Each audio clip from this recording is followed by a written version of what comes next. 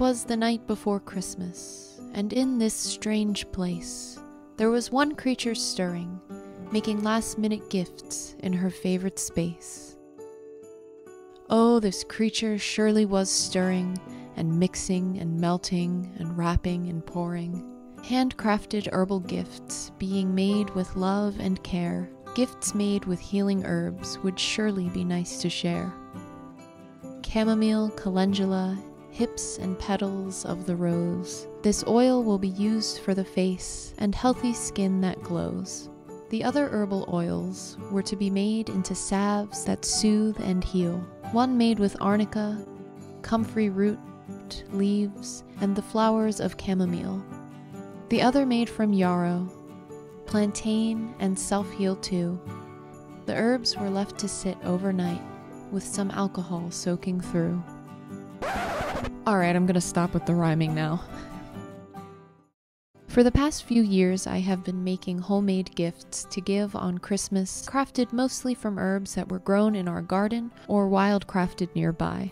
These herbs, which I already consider gifts from this lovely garden planet, bring me so much joy to work with, and being able to share this joy in the form of handcrafted gifts always makes the holiday season a little more fun. The first oil that I finished was strained and bottled as is to be used as a luxurious face and body oil. Jojoba oil infused with chamomile, calendula, rose hips, and rose petals makes an amazing face oil that I like to put on my face before bedtime. It keeps the skin moisturized and gives a healthy glow.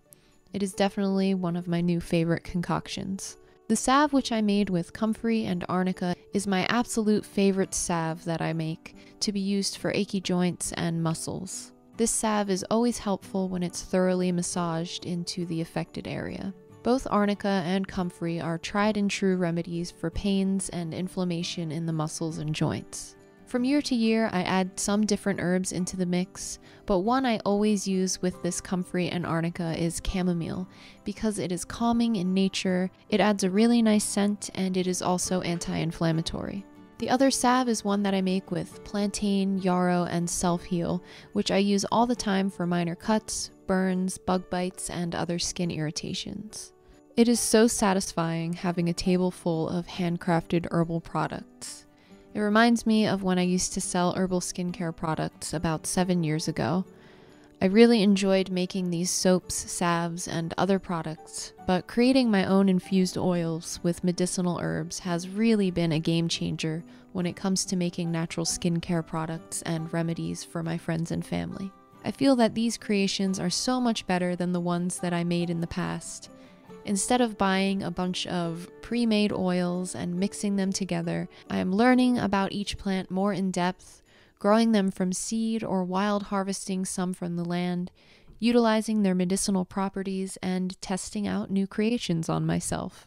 This whole process makes me feel closer to nature, and the environmental impact of these products are much less compared to my old ones, which involved purchasing lots of essential oils and using mostly plastic packaging. I was so excited to get the printer back to printing labels like I used to, but when I went to print them, we were too low on ink. So I handwrote the labels, which actually didn't come out too bad. I packaged them in boxes that were a little too big, but I added some nice touches within the box to fill it out a bit more. I had some wild-crafted holiday decor, which I harvested around Thanksgiving. Rose hips, holly branches, and white pine needles. These plant materials added such a lovely holiday feel to the gifts, and I thought it was suiting since I really enjoy working with rose hips as well as white pine.